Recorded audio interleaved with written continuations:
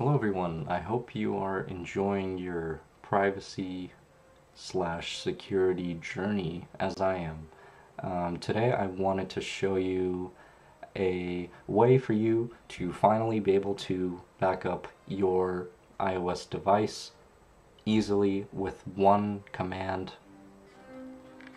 in Linux. Okay, the issue with iOS devices right now is that of course, it's all proprietary stuff, and they have their own iTunes client, and of course, it's only available on Windows and Mac. So, for Linux users, you're basically left out, you know. And Ubuntu, for example, compared to some other distributions, has done more than their fair share to try to get iOS devices to show up as regular disks when you connect them to your computer, but that still doesn't solve the issue of being able to back up your stuff locally if you don't want to use iCloud. So the reason why you don't want to use iCloud, if you're not aware, but which you probably are if you are watching this video since you know what you're looking for, is because iCloud backups are not end-to-end encrypted, meaning Apple can easily unlock your backups on their servers and hand it over to anyone who has a legal request for it, or hackers additionally can get your backups and unencrypt theoretically all of the stuff that you're backing up, which can include your messages, and that defeats the purpose of end-to-end encrypted things like iMessage. So today I'll be showing you how to, now that you're using Linux, or perhaps you have been for a while, how to back up your iOS device to Linux. And to be fair, it's really straightforward, and I don't know why I kept using iTunes and dual booting into Windows all the time when this is such a simple solution. So this is the main website of the library of iOS connectivity written in C, which doesn't really matter. The point is, it's a free and open source library, which is what FOSS stands for. So it has a bunch of command line utilities, as it says here, and I know if you are new to Linux, command line sounds scary, but really you could think of it like talking to Siri over text, let's say that. So if I have a terminal window open, I can pretty much tell my computer to do whatever I want as long as I know how to communicate with it. But anyway, I won't babysit you with this stuff, so I'll just tell you what commands you need to execute. So you need to install this libimobiledevice, so library imobiledevice, on whatever Linux distribution you're using. Of course, I'm using Ubuntu, so that's what I'm going to be showing you how to do this on. So easiest way is to look up libimobiledevice, install Ubuntu, let's say, for example. So this is a very old post, but I guess you can get it in snap form, but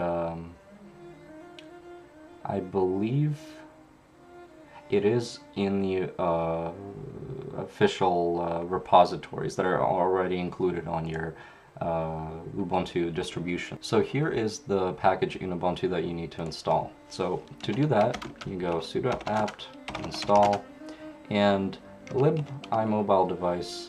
There's the original one, but the latest one right now is libimobiledevice 6. So we're just going to type in libimobiledevice 6. Type in your administrator password, and you'll see I already have it installed, but you know, it'll ask you for confirmation and so on, and you know, you just press enter by default and it installs everything for you. And then you need to connect your iOS device. So I have a device here, it's an iPhone XR. So you take a USB to Lightning cable like this, or in some cases, I guess now they have USB-C ports on some things. So you take one end, plug it into your computer, take the other end, plug it into your iOS device. So I will do that right now. And it is connected. So you'll see it popped up this folder here. Yeah, and from there on, realistically, you need to type in one command. But, of course, if you want your backup to be encrypted, which if you are security minded and you're doing local backups already, or have decided to do them, you will generate a random password and store it in your password manager. That will be your encryption key, basically. Just the password. That password protects your backup. So what you would do, stuff keeps popping up here as it's all being mounted through various utilities, but that doesn't matter. So we will do sudo. Actually, sudo is not necessary in this case. So this whole library comes with a ton of tools, but I don't know any of them yet, and I figured out a few hours ago how to use the iDevice Backup 2.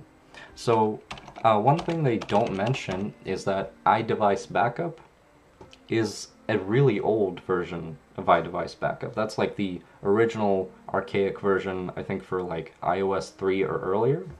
So it'll have this help thing that tells you, like, okay, if you want to back up, you type iDevice backup, and then type in the directory you want it in, or if you want to restore, you restore it from the same directory, like a folder that you have your backups in.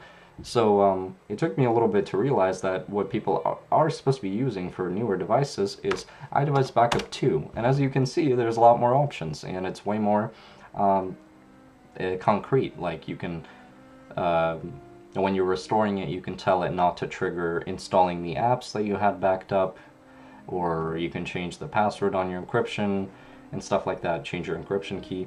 So from there, you will type in iDevice Backup 2. Keep that in mind, iDevice Backup 2. I think it goes I for interactive, as you can see here. This option, you can type in either -i or --interactive to have you request the passwords for the encryption as it's being backed up. So it's like a dialogue option to be like, type in your password please, and then you type in whatever password you want to encrypt it with. So as you can see, by default, I believe encryption is off.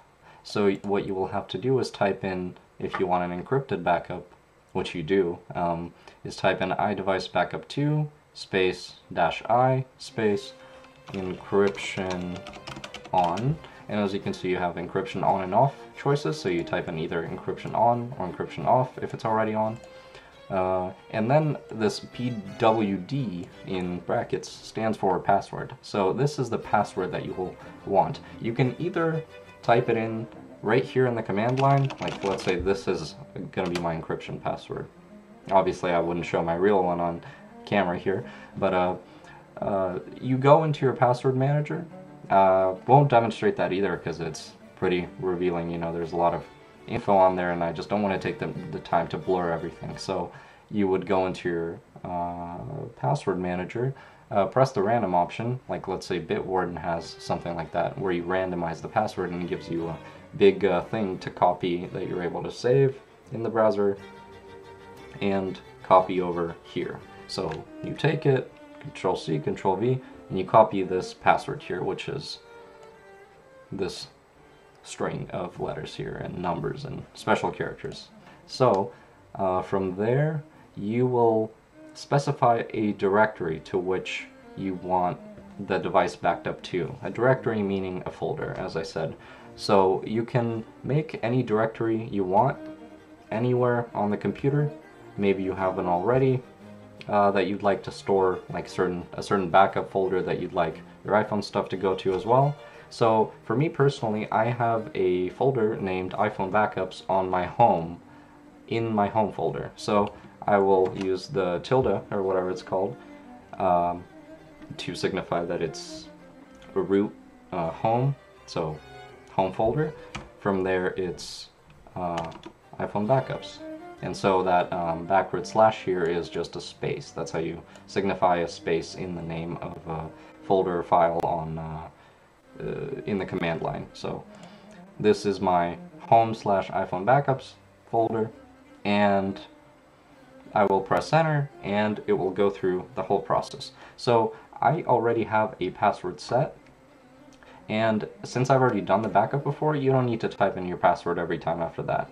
So in this first time that you run it, you just say encryption on and your password, and you'll be able to set your encryption password for the first time, and then it remembers how to encrypt it, basically. One main thing I forgot. You have to type in backup and then the directory. So iDevice backup 2, specify backup, specify interactive to set whatever passwords it may need. Then you have your encryption on, and then your alphanumeric encryption key, iPhone backups, and let me move myself real quick just so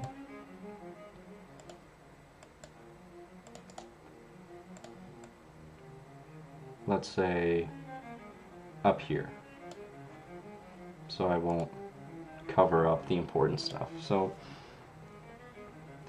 your directory, password, everything is here. You will press enter, it'll run and generate your backup. So now that I've done that, or once you do that and you want to back up again another time, which you do, so you want to have regular backups, you have iDevice backup 2, then backup. Now you don't need the interactive option because you already set the passwords,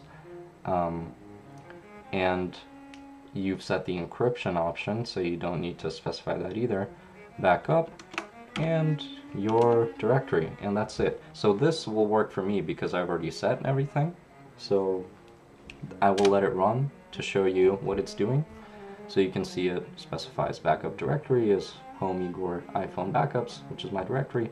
Backup will be encrypted, requesting backup from device, full backup mode. It's going to have a bunch of these scary progress bars, and then tell you backup is completed. So we'll just wait on that. And I'm not sure if this is specifically required. It usually does. It's good about telling you when you need to do this, but typing in your passcode and having your phone unlocked before you do this will potentially have less issues if anything is not right, basically. So this library for iOS devices, I'm sure it understands that people just plug in their phone and not think about like typing in a passcode on the phone itself. They just think like, oh, it's connected, so I'll just do a backup. So it may ask you to enter the passcode, or it might act wrong in some way. Try to run it again after you type in the passcode on your phone. Because the first time you connect it, also, I believe iOS has this dialog box on the device saying, do you trust this computer? So it remembers the MAC address, if I'm correct, basically the hardware address of the computer, so you know that it's trustworthy and you don't need to type in your passcode to be able to connect to the phone via a cable. So as you can see, it's doing its thing right now, receiving some files. So one problem you may encounter, I'll talk about this while this is going on, is if you've done an iTunes offline backup, if you have the iTunes software on your Windows and that's what you've been using to locally back up your device, you will have this option to back up to this computer, aka your local Windows machine, and encrypt the iPhone backup. And the first time you do this, just like the first time we type in the password here, but don't have to later on for, subsequent backups, this password is stored on your iOS device. So if you've been doing this backup and then you try to back it up in Linux, it will use automatically the encryption option and also use the password that you used on this iTunes local backup. So you will have to use that same password, and that is the default password that's already set. So if that's the case, then you would simply type in iDevice backup 2, backup, and then your preferred backup folder. So if you want to change your password that you already set up in iTunes to do your backups on Linux with a new password, you will have to type in, I'll just pull up the help option again so you can see. And also, here is what it looks like when the backup is done. So here's the help. Once again, we can use the help to reference what commands we need to type in. So help, change password, old, new. So what you will do is go iDevice backup 2, change PW, your old password. You will take that, copy it, paste it here. Let's say this is our old password, 123, and our new password, which is preferably alphanumeric, very long, auto-generated, like boom boom. Okay, let's take this parenthesis out, and yeah, it'll, if the first password is correct, it will change our encryption password to that. And once that's done, you can once again run the iDevice backup 2 backup directory option.